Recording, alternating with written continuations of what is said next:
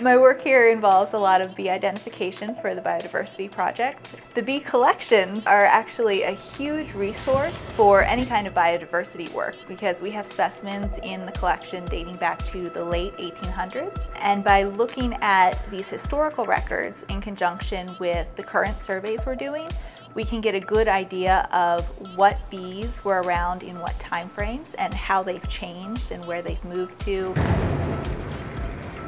In the collection here, we have about 7,000 historical specimens of wild bees spanning all 6 different families of bee. And then in addition, we have another 10,000 about new specimens from the last 3 years.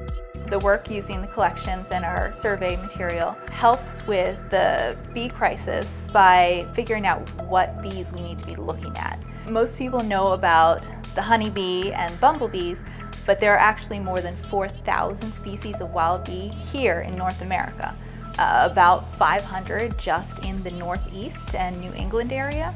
First we have to figure out what used to be here using the historical collections here, figure out what's currently here using our new survey material, and combine that information to get a good overview of what bees are typically here, how they've changed, and do this for all the bees. I do macro photography with the new recorded species of bees in New Hampshire. The photos tie in with the collections to have a digital record and for publications.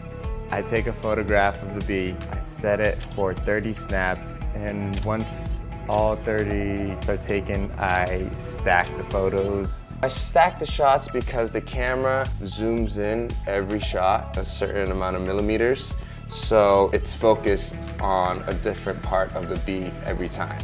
So when I stack them, it becomes one.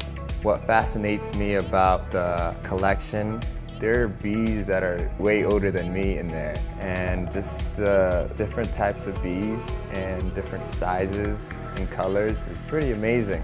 The historical collections provide us a wonderful framework for our current research. It gives us a reference point to compare what used to be and then what is now.